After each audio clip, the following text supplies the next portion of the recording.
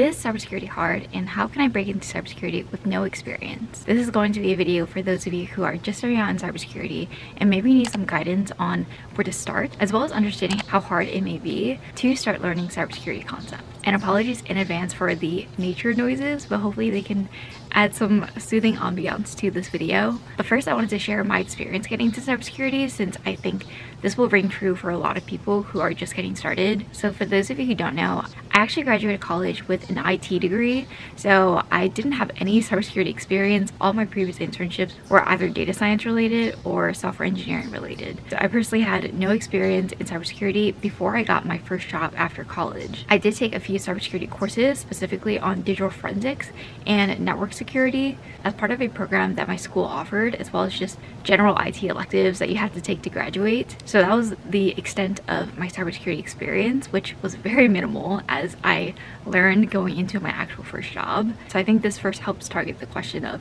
is cybersecurity hard?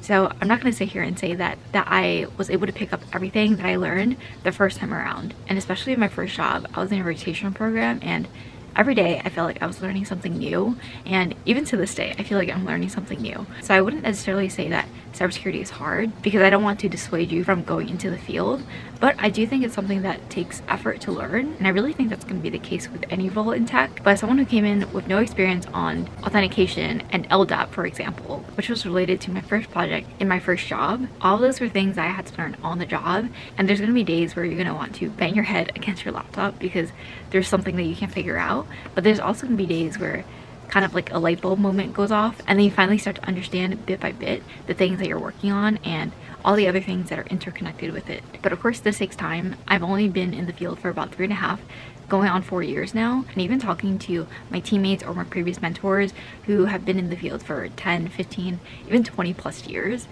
all of them say the same thing, that you're always going to be constantly learning and evolving, and that's just the nature of the trade. The field of cybersecurity is always changing, and if you're looking back 5 years ago or 10 years ago, the same techniques that you use for pen tests, for blue teaming, for purple teaming, they're not going to be the same as they are today. And generally, cybersecurity is a relatively new field compared to all the other trades that are out there, even in tech. A lot of universities are just starting to adopt cybersecurity degree programs in the last 5-10 years. My school actually just began their cybersecurity degree program, I think the year before or the year after I graduated. And we're just starting out learning the foundations or the basics of cybersecurity.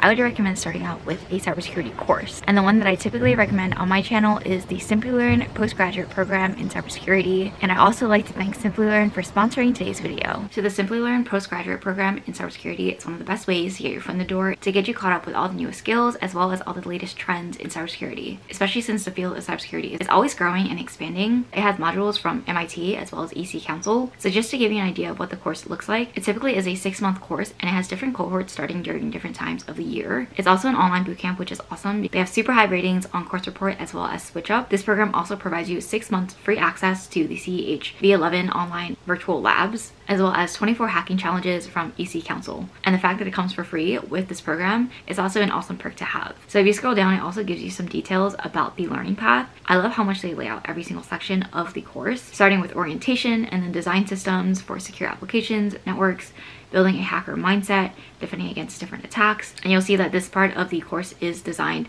to be aligned with the CISSP, which is a certification that I'm currently studying for. And then there's also even an elective for a cybersecurity masterclass. And here you can find a list of the different skills that you'll learn that are covered within this course. All these are going to be very important, especially when it comes to hacking concepts as well as security and risk management, software development security, identity access management. These are going to be very important for you to know going into that job. They also give you some background on the actual professor that is teaching the MIT masterclass course. What's also really interesting is where the program graduates go on to work in the future. So different companies that they worked in, as well as industry trends for job growth opportunities, as well as average salaries. To be eligible for this program, we do have a list of qualifications for what candidates should have. You don't have to have a programming background, and you also aren't required to have prior work experience. They have admissions counselors that you can talk to if you have any questions about applying to the program. The fee for this cybersecurity certification program is $3,000, and if you guys have watched any of my previous videos on cybersecurity programs and bootcamps, you know that many of the bootcamps out there are in the 5-figure range, so $10,000 and above. and this program is a fraction of that price. They have different financing options. Their next cohort does start on November 10th,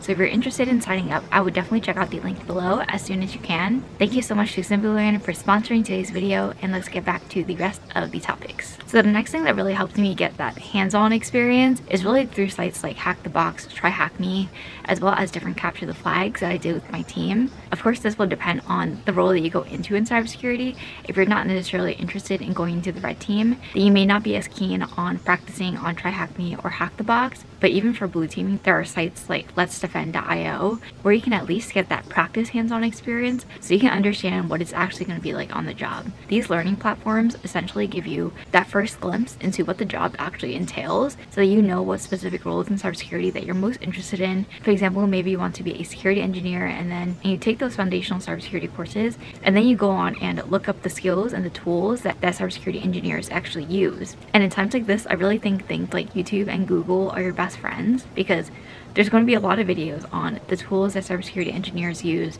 the types of skills that they need, whether or not they need to learn how to code. All that information is found online in different articles, and they really give you a glimpse into what you have to learn and what you actually have to put on your resume to actually get hired into that first job in security engineering in this example. In terms of Try Hack Me and Hack the Box challenges, they're essentially hacking challenges where they provide you a problem or some kind of box to hack into, or just a URL site, and you're trying to figure out what you can take advantage of using the tools in your toolkit, for example Burp Suite or Nmap or whatever other tools and skills that you've picked up along the way. If you're just starting out, I would really recommend going through different walkthroughs of these different Hack the Box or Try Hack Me tutorials. Again, as a beginner, I really don't think it counts as cheating, especially when you have no idea where to start. There's no need to bang your head against a problem for weeks on end, and you just can't figure it out if you don't know the exact skills or the exact tools to use. So definitely don't be afraid to look up different walkthroughs of different problems that you find on Try Hack Me, for example, and just see how other people are doing it, see the mindset that they're following and the train of thought so that you understand, oh, okay, so when you hit this kind of problem, maybe you can try this kind of solution, and if this solution doesn't work, then maybe you can try for this one.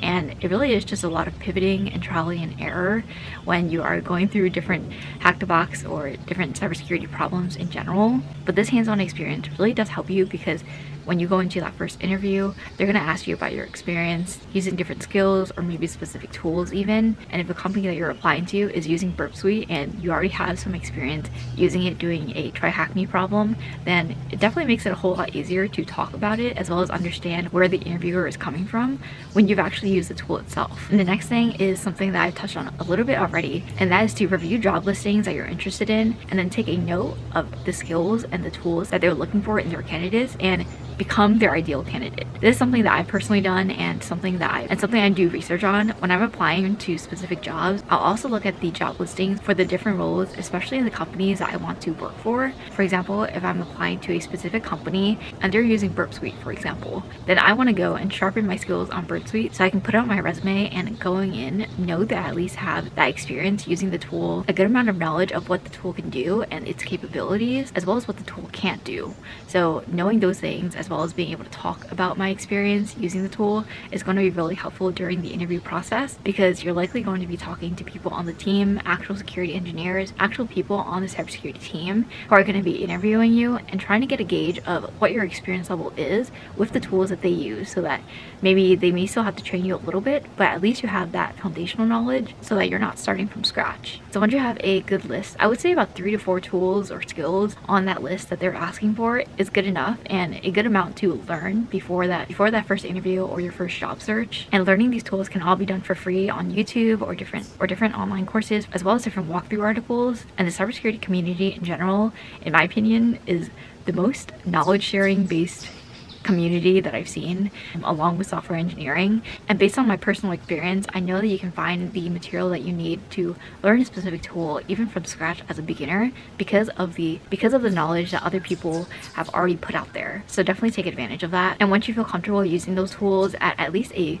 decent level, I would put those on your resume so you're actually able to get your foot in the door for future interviews for those cybersecurity roles that you want to apply to. And a lot of times recruiters and hiring managers are looking for those specific specific keywords or specific skills like Nmap or Burp Suite or Bloodhound, and if it's on your resume, then you're more likely to get dinged or kind of like passed along to the next round. So definitely don't forget to update your resume. I do have my cybersecurity resume template linked in the description if you want to check that out as well as my cover letter template. Alright, the next thing I want to discuss is keeping up with cybersecurity news and trends. Really feels like I'm fighting the birds to talk here, but hopefully you guys enjoy this little bit of nature. But yeah, in terms of cybersecurity news, I think this is definitely one of the most important but also not as often regarded things that you should keep in mind when you're going into cybersecurity, because cybersecurity in general is a field that is very much moved by news, definitely more so than data science or software engineering. And I'm sure there's new concepts in cybersecurity that are slower paced, like